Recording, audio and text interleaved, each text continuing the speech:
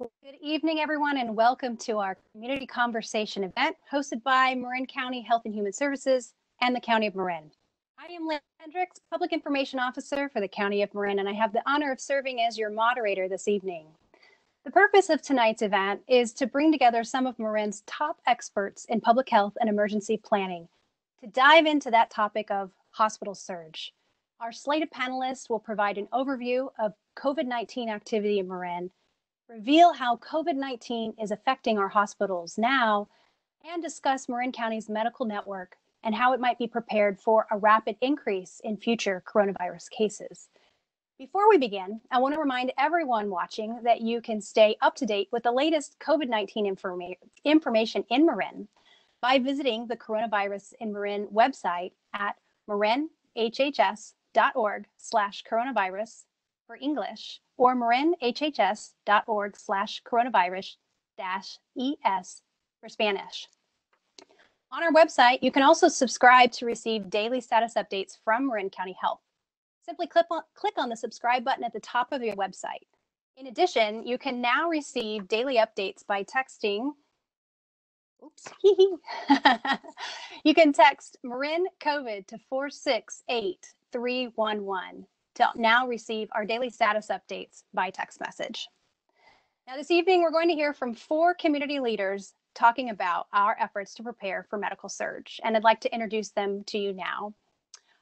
Representing our Marin County Board of Supervisors, we have our board president, Supervisor Katie Rice. We also have our Deputy Public Health Officer for the County of Marin, Dr. Lisa Santora. Representing the Marin County Emergency Medical Services Agency, we have our Medical Director, Dr. Dustin Ballard. And finally, representing Marin County Fire and also the North Bay Incident Management Team, Deputy Chief Mark Brown. Each of our panelists will start by providing an overview of where we are in the coronavirus response and as well our efforts on hospital surge planning.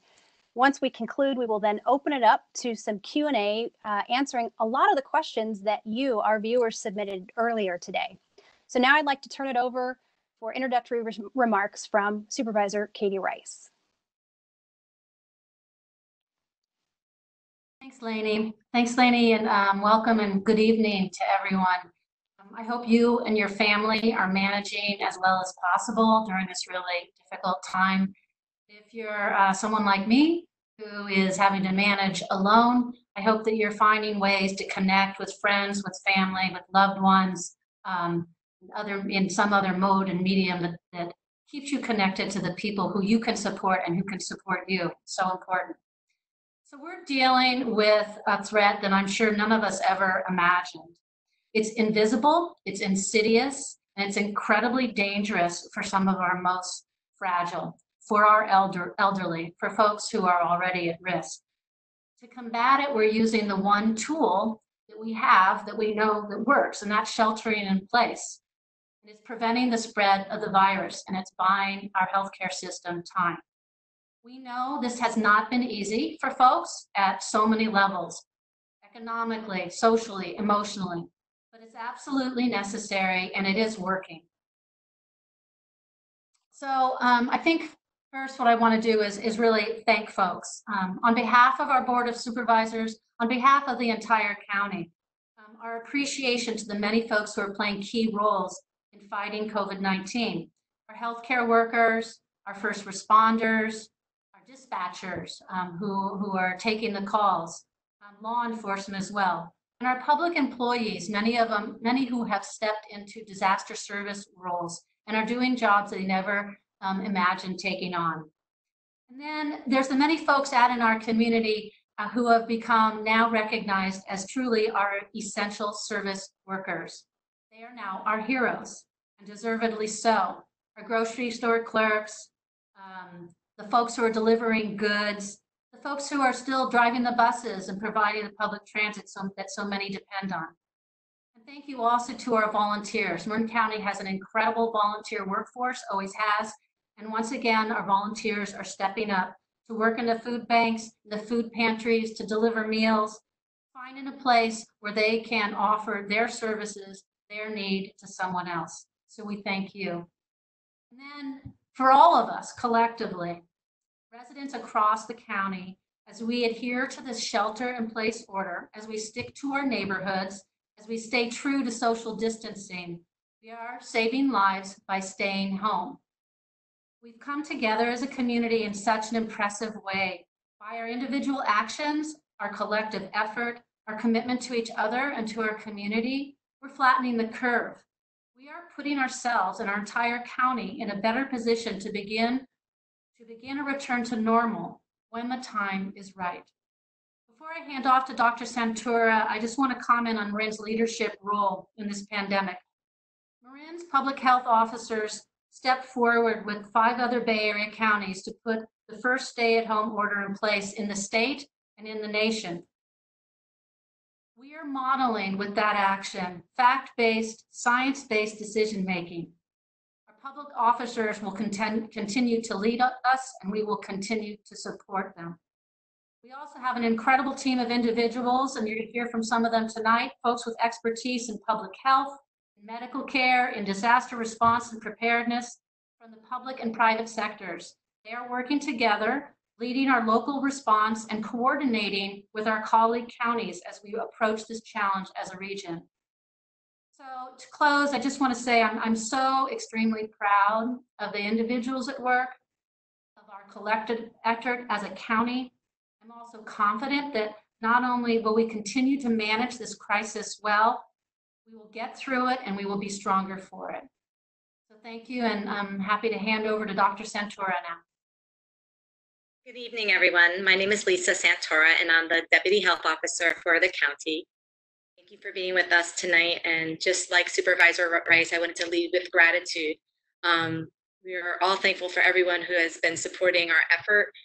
My first thanks goes to Dr. Matt Willis and the other Bay Area health officers who have led us in the nation in implementing aggressive community mitigation strategies that supports where we are today and will help prevent the medical surge in our community that we're going to be talking about later on in this video. Second, I just want to thank my team, and there's probably many of you who don't even know you're on my team. When we are in our darkest moments, we look for the helpers, and I have found helpers everywhere from all 4 corners of this county, every level of leadership, both volunteers to disaster service workers, and we couldn't do it without you. So thank you for the helpers. Thank you to our community. We truly understand the deep sacrifice many of you are making and appreciate the resiliency and the compassion that you're showing to yourselves and to your family and to your neighbors. We depend on that in order to keep moving forward in these tough days ahead, and they still will be tough for us. Also, just to remind us that this will inequitably impact our neighbors, our most vulnerable communities, communities of color, low-income communities, persons experiencing homelessness will be disproportionately affected by COVID-19. And we have been working since the beginning to build the supports and services needed to help people through the long haul of this incident. And last but not least, to my family and to the families of all the helpers who are out there. They share us with you in our emergency response, and I'm just truly thankful for all of the children and grandparents that are helping us navigate this space. In preparing for tonight, I went to my my email, my Outlook, to see when did this first start happening for me, because I think many of you have been experiencing this intensely since March. And I found on January 8th, I forwarded an email from California Department of Public Health to our communicable disease team. And it was labeled outbreak of pneumonia of unknown etiology in Wuhan. And my email was short, and it just said it sounded like SARS to me. And that's when we really actively began monitoring this virus that we were seeing in this pneumonia picture we were seeing in China, and some people might have seen it in the news late in December 2019 that there's something popping in China. What that meant to us on a physical and an actual response basis was engaging our communicable disease team to begin building systems to monitor this and to work with our state partners and our regional partners to study what's happening. Because again, we always endeavor to be both fact-based and science-based in our policy making. And it was really challenging, as many of you know today, we were not getting information consistently and not necessarily trustworthy information from China. And so really had to frame our analysis on the best resources and references that we had available at that time. But it obviously made planning our emergency response more challenging. But again, in January, we truly began working in earnest with Bay Area health officials to study this disease, to determine what policy level decisions needed to be made to protect our community. We also began partnering with Marin Health, Kaiser Permanente, Sutter Novato, and our other healthcare preparedness program partners to ready them for action. These partners have experienced both SARS in the early 2000s, H1N1 in 2009, Ebola later on. So all of our systems have been ready to respond to pandemics, but we quickly learned how much we had to much more rapidly respond and engage additional helpers, and quickly began leading into our Office of Emergency Services, and to partially activate our own emergency operating center to bring the support we needed to accelerate our response for our community.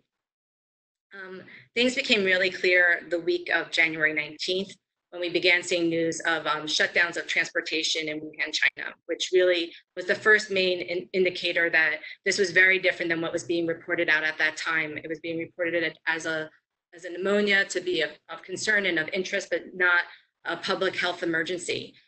But when we saw that there was closures in China, it truly was a marker for us that we needed to even more bring more resources to bear to prepare our community to respond to this pandemic, what was to become a pandemic. It wasn't until February 25th that we accepted our first patient with COVID-19. This was someone that was from the Diamond Princess. You may have remembered it was a cruise that was in Japan, and we accepted as part of a mutual aid response a patient to care for in one of our local hospitals. And honestly, it was a challenge to accept this patient, but it was a great practice for our system to begin preparing for what was inevitable, that COVID-19 was going to establish itself as a disease in our community, and that we needed to prepare both our public health response and our healthcare system response to COVID-19. Things began quickly changing with that first acceptance. When we accepted that first patient, the Grand Princess from the Mexican Riviera had already landed in San Francisco. And it wasn't until March that we received a manifest of the patients that were arriving from the Grand Princess Mexican Riviera. So what that's describing to you is that we've now received patients from all across the world, not just China, where there are more strict measures on suspending travel, but from different sources into Marin County. This was quickly followed again that we saw in the first week of March, having cases from New York City. And as you have now seen, things have rapidly evolved from the beginning of March again, when I'm really proud to be a deputy health officer of a county that decided to take aggressive, swift action and to implement a shelter in place. It literally has saved lives in our community and has bought us time, which is critical when in preparing for a pandemic. And I just wanted to, before passing the baton, just talk about the shelter in place and where we stand now with shelter in place, and some of the whys behind that. So shelter in place really, as Supervisor Rice mentioned, it allows us one of our best tools, which is social distancing, and implementing the strategies and enforcing the strategies that we do have control over to slow the spread of COVID-19 in our community. And that is a challenge for us. It is not our nature to restrict being social, and especially we're in other countries in Asia, like Singapore and South Korea, it's a more acceptable mechanism to control the spread of disease. It's been really challenging for our community, understandably so, especially for Marin County, because we have so many vulnerable older adults who depend on social services and depend on social connectedness on every day. I'm so thankful for all of our community-based partners and our neighbors who have tried to provide those supports through a very, very difficult time. We firmly believe and know that our decision to shelter in place has begun flattening the curve in our community. We have seen a much slower delay in the uptick of cases, confirmed positive COVID-19 cases. We see higher levels of hospitalizations and deaths in Marin County, but we know that is due to the older adult, the population of our community, which is we have more than 30% of our community are older adults. And that with this particular disease, we know that older adults will be disproportionately affected by and have more severe adverse outcomes due to COVID-19. This shelter in place has allowed us, like I said, to decrease cases, to decrease hospitalizations, and to decrease deaths. And That has bought us time for our healthcare system to prepare for medical surge and also to blunt the size of the surge. So we are planning not to have the same, obviously not to see what we have seen in New York City and in New Jersey with high levels of ER visits and hospitalizations and sadly deaths of many residents beyond proportions that were ever expected in New York City. The challenge now for us as health officers and health officials across the area is how to return to a new normal. We will not return to normal this year. I do not anticipate us returning to normal next year. It is a new normal for us because we still need to buy time for tools to both treat, to develop and discover and develop tools to both treat this disease as well as to prevent through vaccination. And so we know that when we start loosening or creating more allowable activities in shelter in place, that will result in increased cases of COVID-19, will result in increased cases of hospitalizations and increased deaths in our community.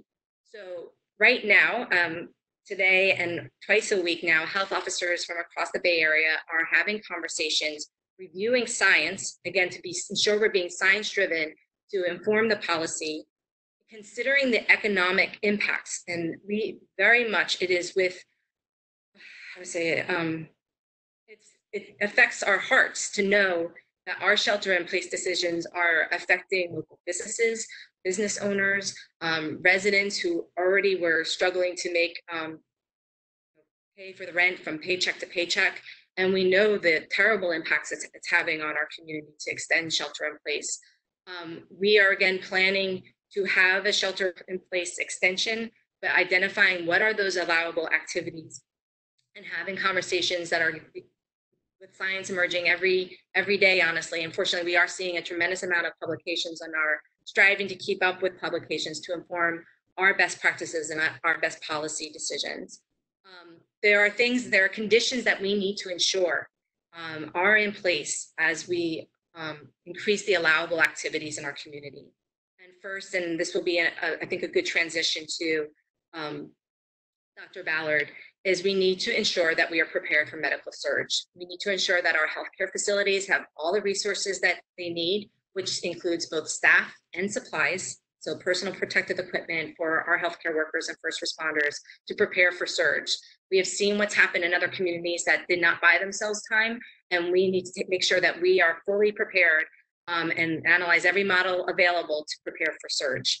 Second, we need to fully optimize testing. What's different between COVID-19 now and flu every other year is we can test for flu. And then when people are diagnosed with flu, we can make sure they can stay at home and isolate and quarantine family members in order to slow the spread of flu in our community. And just to remember, this was a widespread flu year. So we were already impacted by flu significantly this year. And so we need to ensure that residents have access to both rapid testing, antibody testing to see if they have developed immunity due to exposure for COVID-19, to COVID-19, as well as just basic laboratory testing. And we have, unlike Zika, which another newly emerged disease, this is the fastest I've ever seen testing go online. And there's still struggles with the testing. We know they have false negative results, there's false positive results, and we know that this is one of our critical tools that needs to be available to increase the allowable activities under a shelter-in-place is have testing. The third is that we need to have a strong public health infrastructure. We are testing people because we want to be able to identify those individuals who need to be isolated and quarantined, both individuals who develop COVID-19 themselves and individuals who have had close household contact. And that's how, again, as we loosen up the shelter in place, we'll ensure that we can continue to slow the spread of this disease. And that's, again, making sure we have the public health nurses in place to make those phone interviews. We have over 170 cases today. Every time we have a positive case in Marin County, a public health nurse contacts the family and contacts the individual to identify every possible exposure, including occupational exposures, close household contacts and acquaintances, and exposures especially to vulnerable communities, if they're working with older adults, for example. And that takes a team. And again, we're still working to build that team to be ready for a secondary surge. And I think that's where I'm just going to close my remarks. You may have already seen in the news that in China, it's seeing a second wave. And that is what will happen in our community when we lift up our shelter in place, and it will be at an incremental level in the weeks to come. We will continue to see surges or spikes in disease. And we know the tools that slow that down. We know shelter in place is effective. We know that increasing the wearing of face covering in our community so we are not infecting others when we're out in the community is effective. And we know the basics of basic hand hygiene and respiratory etiquette will be critical throughout the summer. And I can't enforce enough that we will be relying, there will be a shift. When we shift away from shelter in place, the shift from public health policy will shift to you as our neighbors and our business community to make sure that you remain vigilant, that all of the efforts you have done, and I applaud every one of them, to have us line up and queue up 6 feet away from each other, to limit people entering into your stores, to ensure that we have proper social distancing. We will need to double down on those efforts in the weeks to come as we start seeing changes in the shelter-in-place order. Again, I think this is a good time to transition because our primary goal is to protect our healthcare system and to prevent medical surge in our community. So thank you, everyone.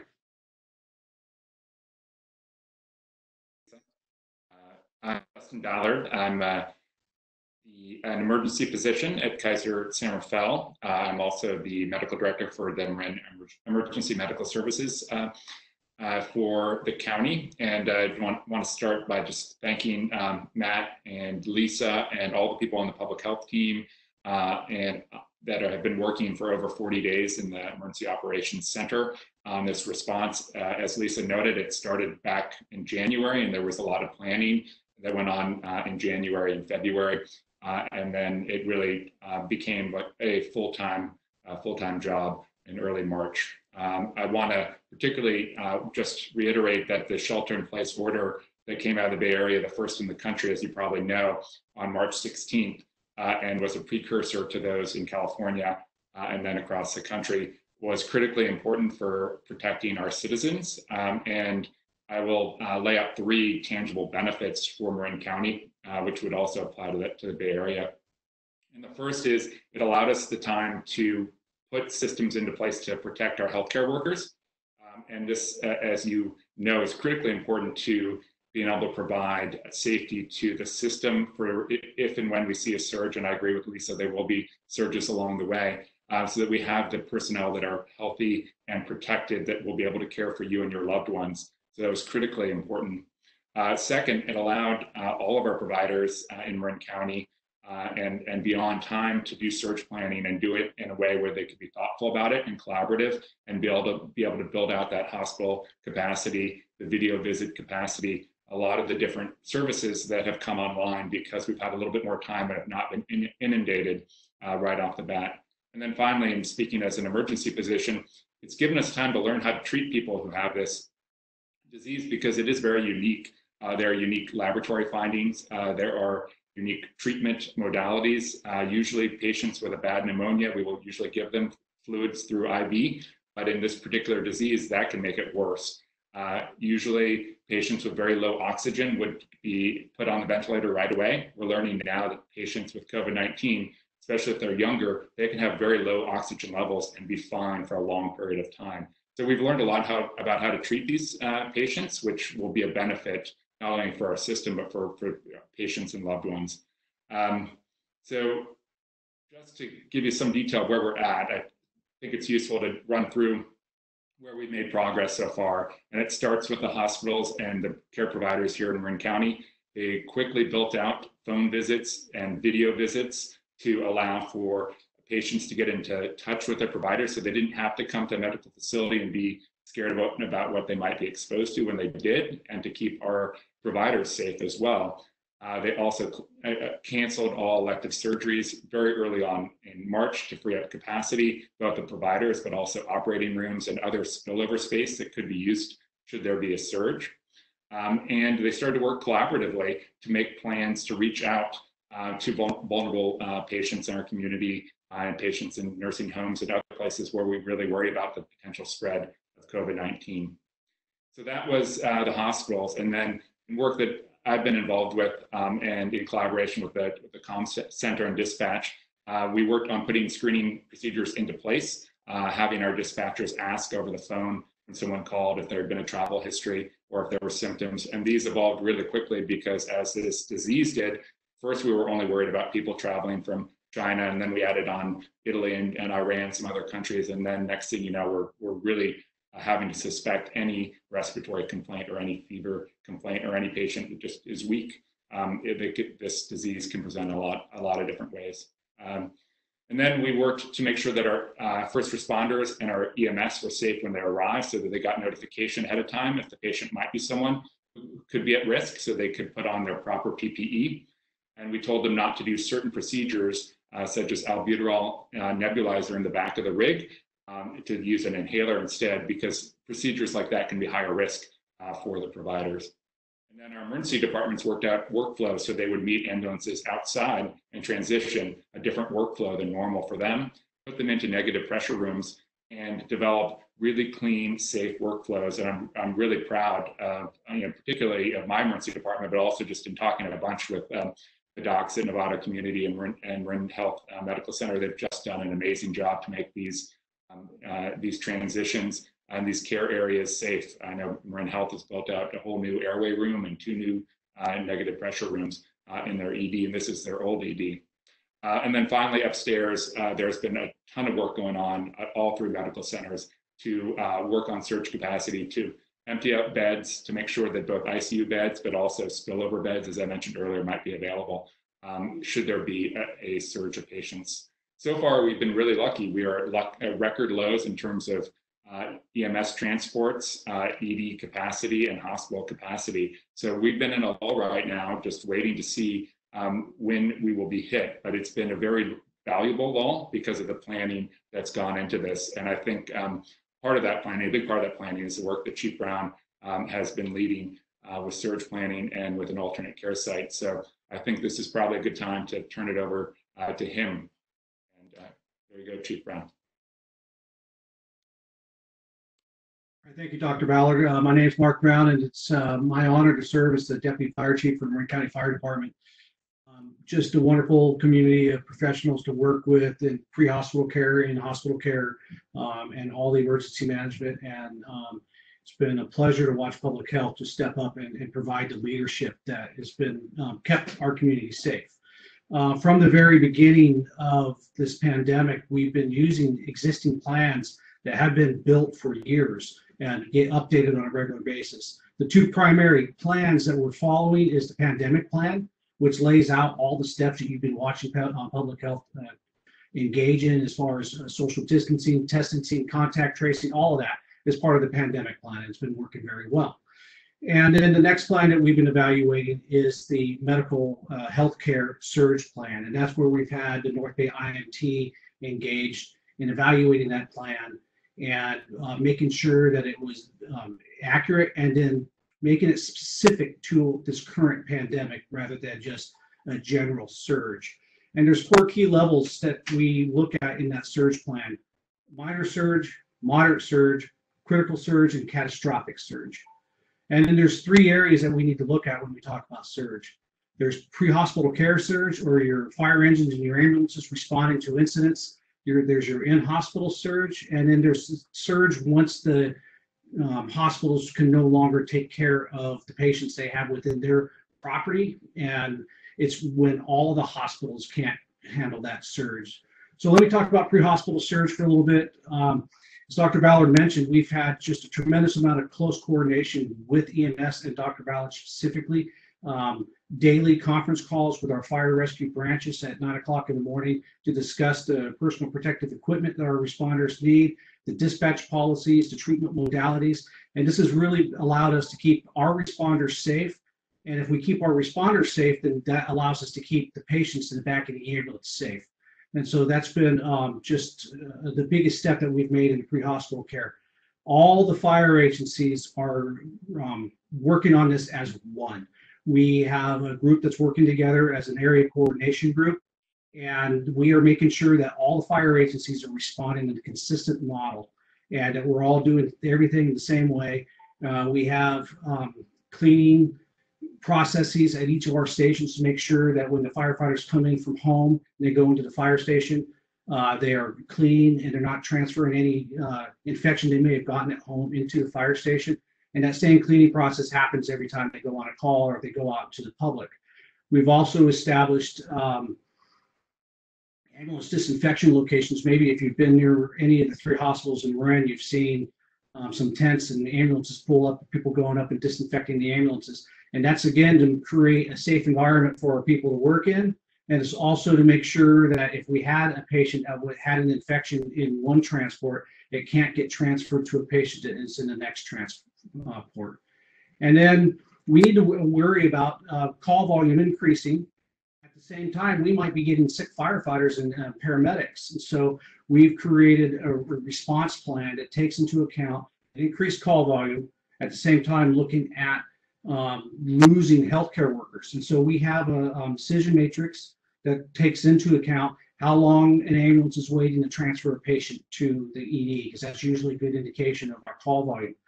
How many of our ambulances are responding at the same time, and are we having delays in getting ambulances to respond?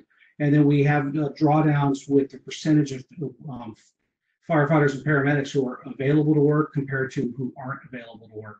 So this is how we've made sure that we can keep up with the surge in a pre-hospital care environment.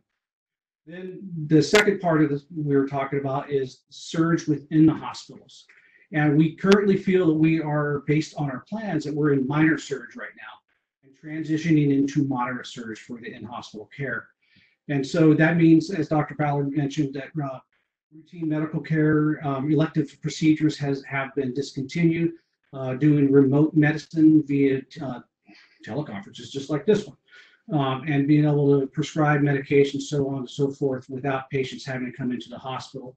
And then the hospitals have done an incredible job of increasing their bed space by approximately 67%.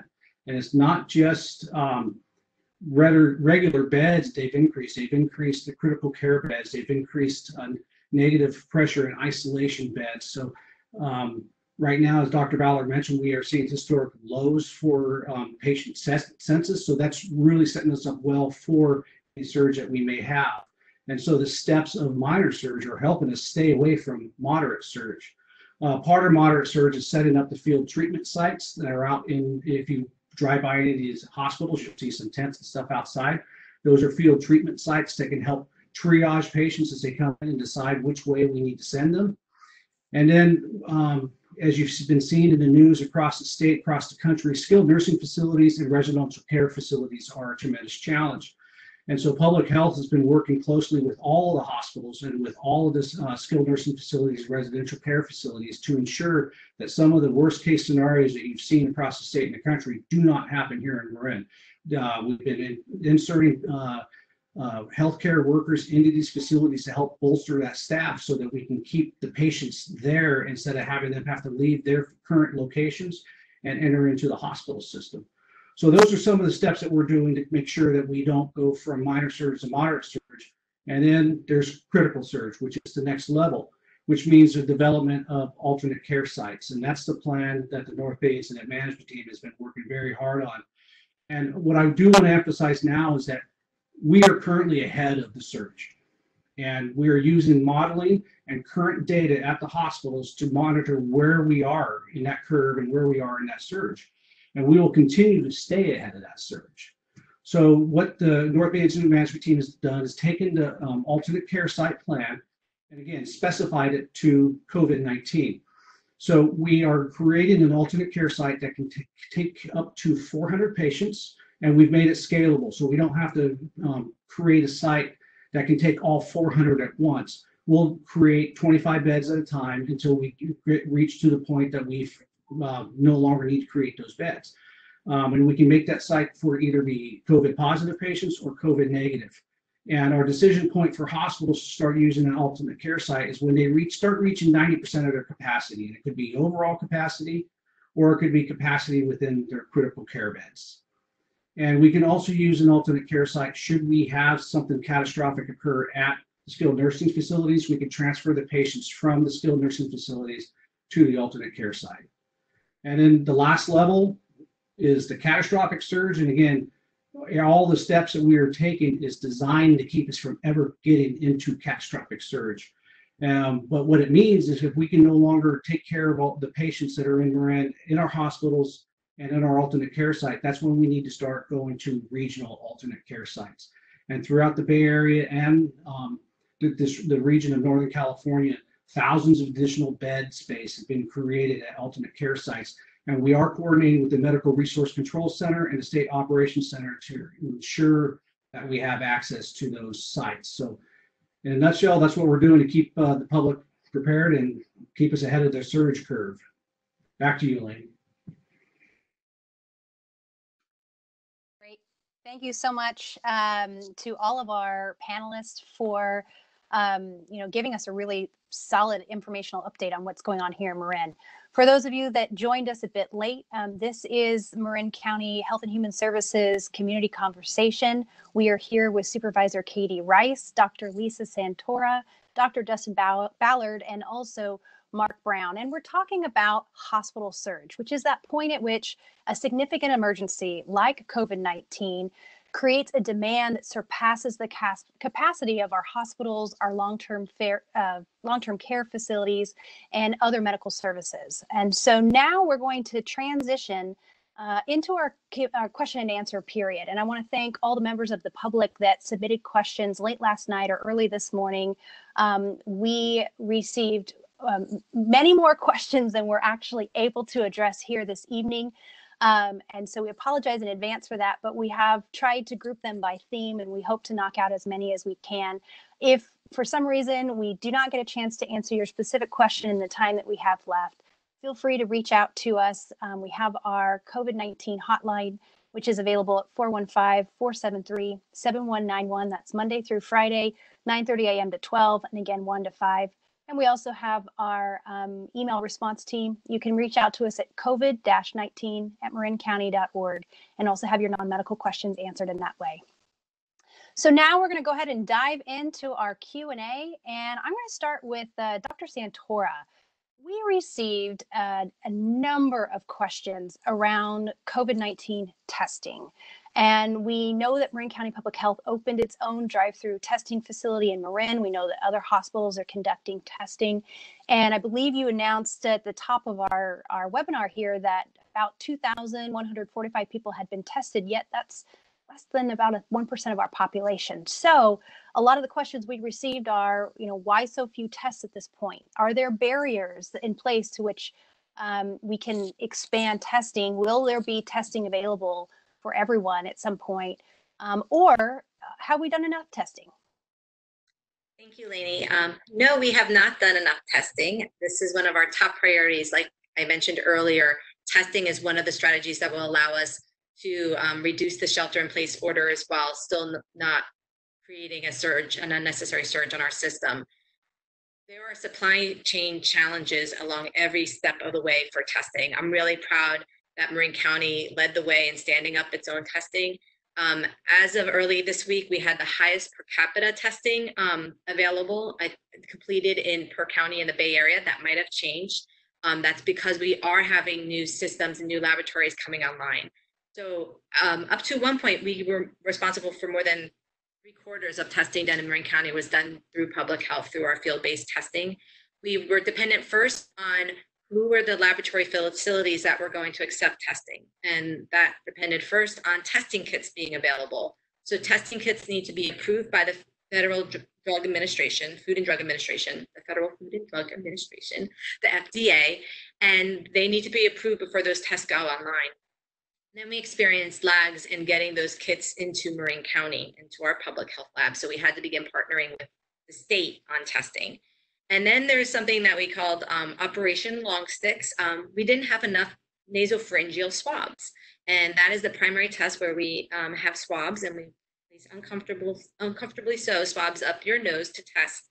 And those swabs are predominantly manufactured in China and in Italy. And so the pandemic affected that supply chain of swabs, and that's something we still every single day are seeing sufficient enough swabs to test. Fortunately, we're seeing a change over the past 2 weeks, which have allowed us to almost double our testing in the past 2 weeks. And that's because we have had our healthcare systems Kaiser, Sutter, and Marin Health go online with their own testing. We've seen the introduction of rapid testing in our community, and we're also starting to see now the introduction of antibody testing.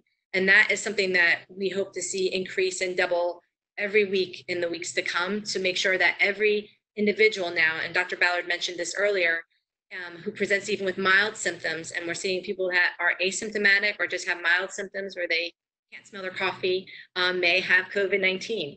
And so we want to make sure that every resident has access to that, and that's one of our top priorities.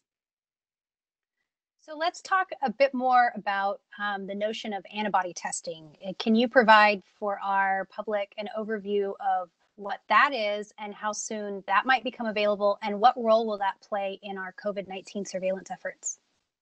Antibody testing shows us your immune response to COVID-19. And so if you've been infected and if you've developed immunity, and we always use these testing, especially for vaccine preventable diseases, to make sure before you enter school or before you enter a workforce as a healthcare worker, to show that you have immunity to certain diseases like measles. But right now in the antibody testing, we're seeing false negatives in current antibody testing because they're new tests.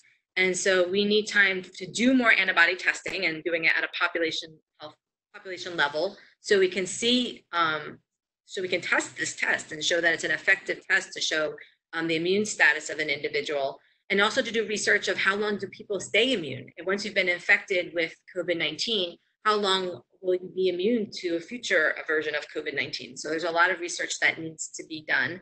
And then it also informs us in the future, what's the level of herd immunity? And that's one of our challenges. We want to increase the herd immunity. So that's usually it's over 70% at least, but ideally over 90% of our population will have some immunity to COVID-19, which significantly slows the spread of COVID-19 in our community. So a lot of information to be gathered, but they're just a caution, they're new tests and they're not widely available yet. Thank you, Dr. Santora. Dr. Ballard, maybe you can help with this one. To date, Marin County has been releasing data really only on our cumulative hospitalizations, but I know that there's some new data that provides clarification on that. I'm wondering if you can help demystify, what we're seeing in terms of hospitalizations around COVID-19. What are the age range of patients affected? Are our ICU units heavily impacted? And any other data that you have that really provides an accurate, up-to-date look at what our hospitals are experiencing right now. Yeah, those are great questions. I can understand why people are concerned about this. Obviously, there's been a lot of attention that's been paid to both ICU level care as well as ventilators as treatments for severe COVID-19. And it's true that those are the two at the end of the line treatments that are most critical. However, there are a lot of treatments that are emerging before that that can be effective, such as high flow oxygen, high flow humidified oxygen, or even home monitoring with home oxygen and home pulse oximetry. So keep that in mind. Our ability to manage people outside of the hospital is getting much better as we learn more about COVID-19. What we've seen is, the mix of I believe we have 29 hospitalizations in Marin County, since the original hospitalization from the Diamond Princess. And they have evolved because initially these people were being admitted sometimes with rather mild symptoms, but they had a travel history that was concerning, and they were kept in the hospital for a while, sometimes 5 or 6 days, while we waited for that test to come back. But what's happened subsequently is that the providers here in Marin County have come online with faster tests, sometimes as fast as 6 to 8 hours in terms of turnaround time. And even the county test is becoming much faster turnaround time, 24 to 48 hours. So we're not seeing as many patients like that who are just in the hospital because they're waiting for a test before they get released. So we've really seen a flattening of the hospitalizations as well as the critically ill patients. The patients that were coming on the ventilators were, early on, older for sure, but certainly a mix, as you saw. Dr. Willis is a healthy gentleman. I won't reveal his exact age, but he's not that much older than me, and he's a high-level cyclist, and he got fairly sick, as you could see from his videos. So it's not just the older people. And in terms of older people, it's not you know, some of them have very mild illness. I mean, there are a couple 90-year-olds in our hospital that did quite well. You know, very benign course. So what we're seeing, you know, as a general trend is that the hospitalizations have leveled off in terms of the rate of rise. And same with the critically ill people on the ventilators. And we have excellent ventilator capacity right now, about 30% capacity of the ventilators that are normally online. And the system of that doesn't necessarily account for all the surge ventilators that could be put into play if we needed them. So I hope that answered the question. Yeah, really helpful information. Thank you, Dr. Ballard. You mentioned, you know, you brought up the fact of how this might affect older adults, and Dr. Santora and Mark Brown, I wonder if you might want to tackle this question together, although Mark, I know you brought this up to some degree. You know, our local news media has really been focusing on the impact of COVID-19 cases in our senior living facilities, not only just Marin, but around the Bay Area. So in addition to the proactive steps that Mark discussed, can you expand on, you know, what kind of testing is taking place in our skilled nursing facilities? And when an individual in a senior residential facility tests positive, you know, what are the steps that are taken to come alongside that facility and help them, you know, take the right responsible action? Give a start, and Mark, you can just up if I miss anything. This has been a top priority. There's many top priorities, but this has been a top concern of ours since the beginning of this pandemic. We know that due to the nature of the facilities themselves, they're congregate settings, so it's many people in a small amount of space often, and then caregivers who may work at multiple different facilities who are providing direct care to individuals at both boarding care, assisted living facilities, and nursing homes or skilled nursing facilities, that these individuals, again, due to their age and their chronic conditions, we're most vulnerable and will continue to be our most vulnerable populations. So from the beginning, we began issuing guidance to the facilities, accelerating our recommendations for suspending visitations, implementing temperature screenings, and working across, again, all of the facilities in Marin County to encourage them and guide them to implement as aggressive mitigation strategies as possible to slow the spread of the disease in their communities. That being said, despite our best efforts, we've already seen multiple facilities have outbreaks, and we have been working with Kaiser and Marin Health to be able to deploy mobile assessment and triage and testing teams to sites where it might be one patient or one staff member who is identified because they just call their doctor and then are diagnosed with COVID-19.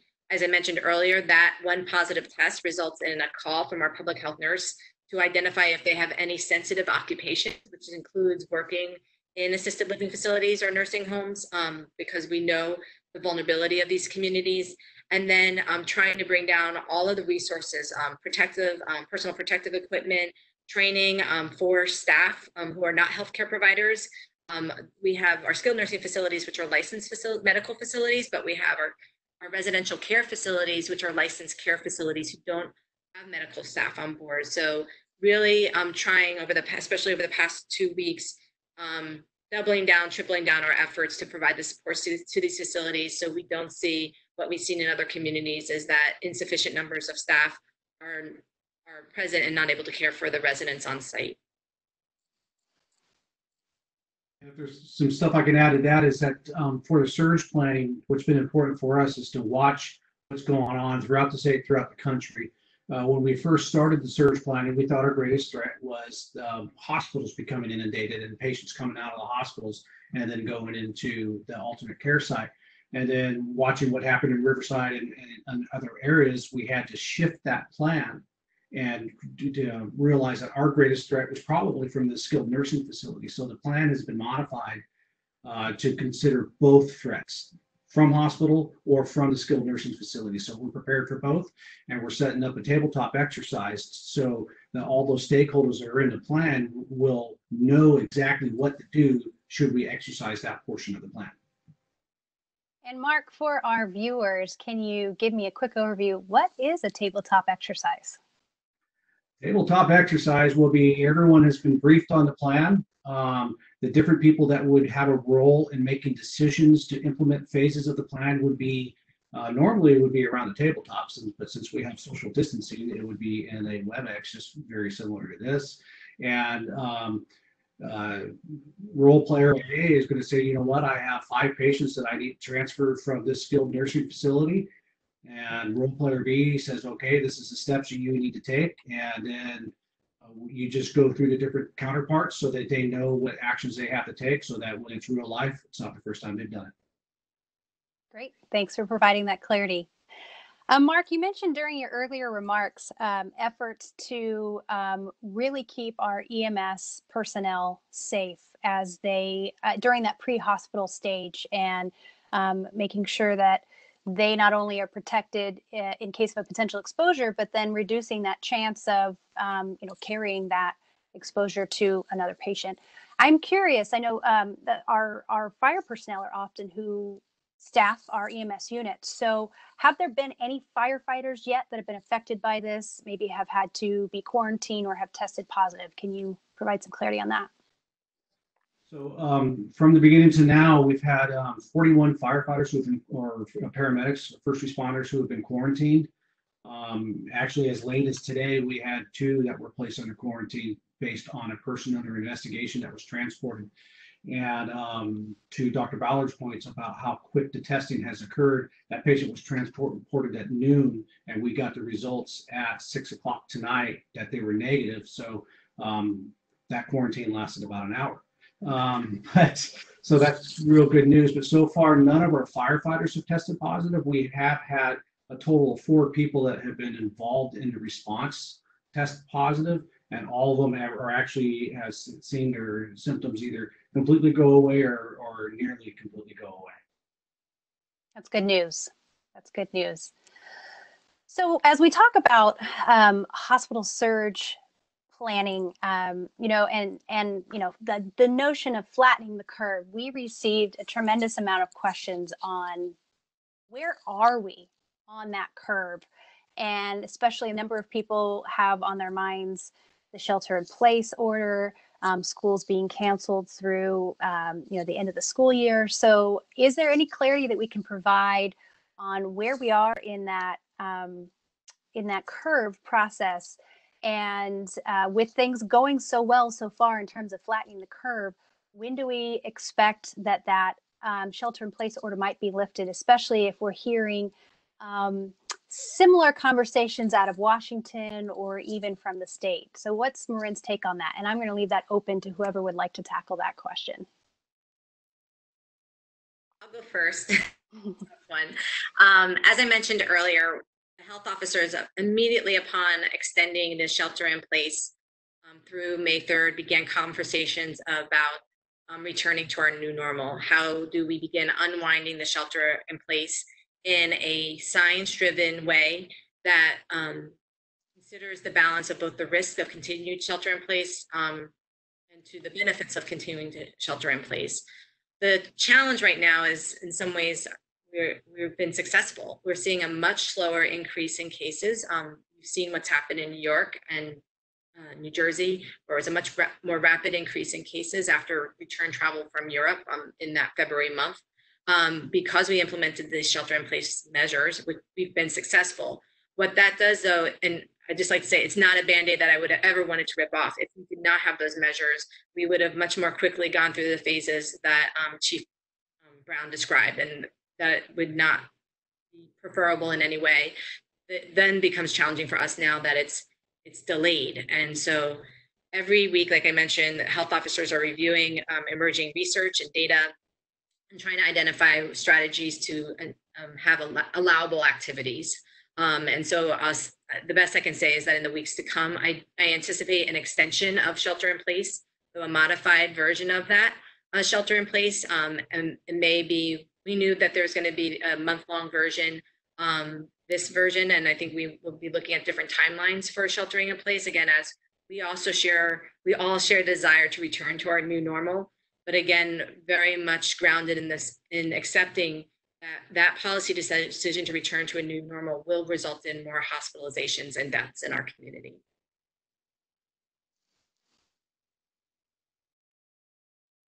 I think Dr. Santora did a great job, but I'm open to any other additional comments our other panelists may have before I move on to wrapping up our final questions.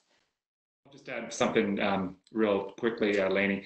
And I think there are millions of people who have read the Medium post called the Hammer and the Dance.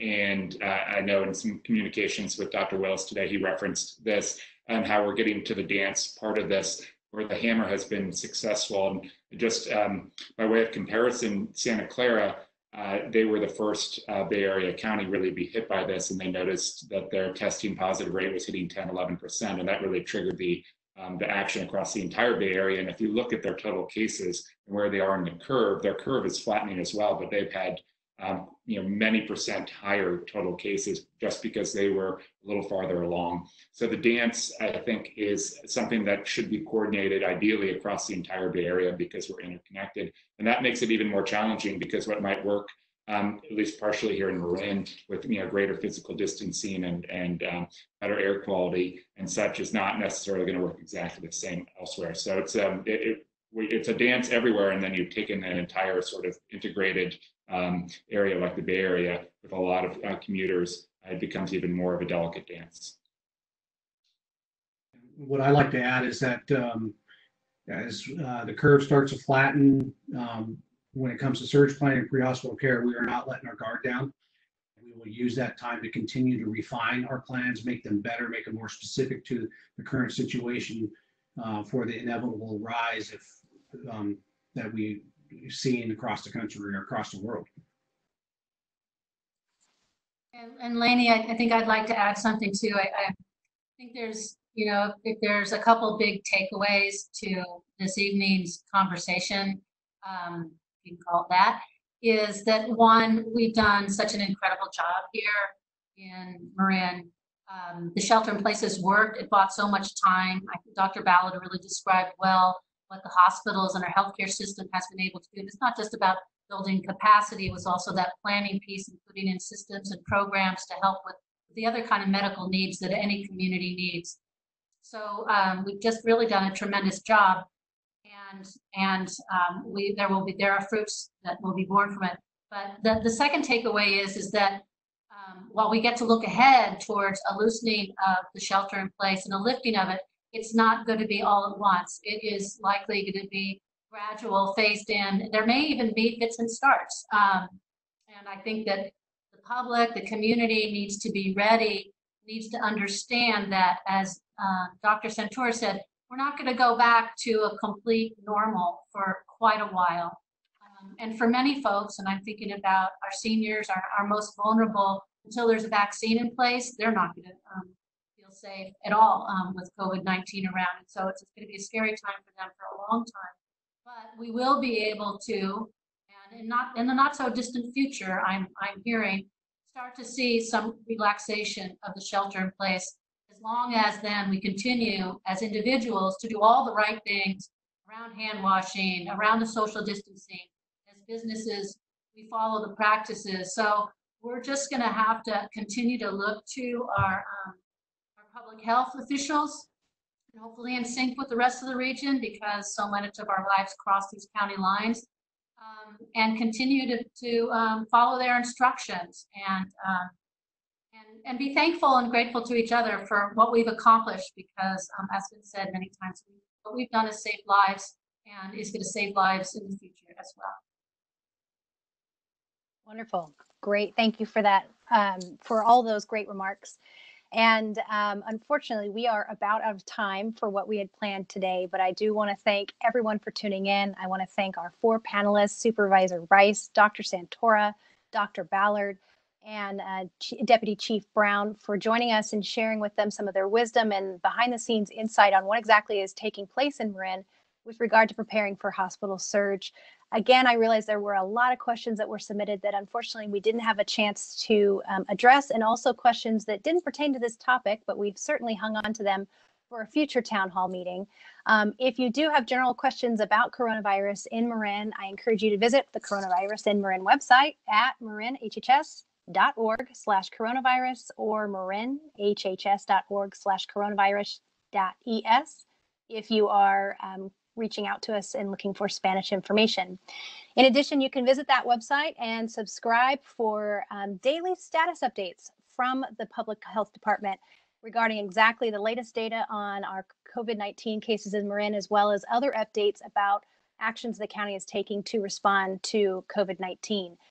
You can get those by going to our website and clicking on the subscribe button, or we have new today an opportunity to receive those updates by text. You can subscribe by texting Marin COVID to the number 468-311. I want to remind everybody, I realize we had a few issues, those that were trying to watch via the website. This entire webinar is recorded and we will be posting it to our YouTube channel tomorrow. So if you want to be able to look back and watch it first thing tomorrow morning, you certainly can do that. And we also will have it archived on our Facebook page. And we look forward to hosting another community conversation in the near future. Again, thank you everybody for tuning in on being informed on this important topic. And we look forward to connecting with you all again very soon. Thank you and good night.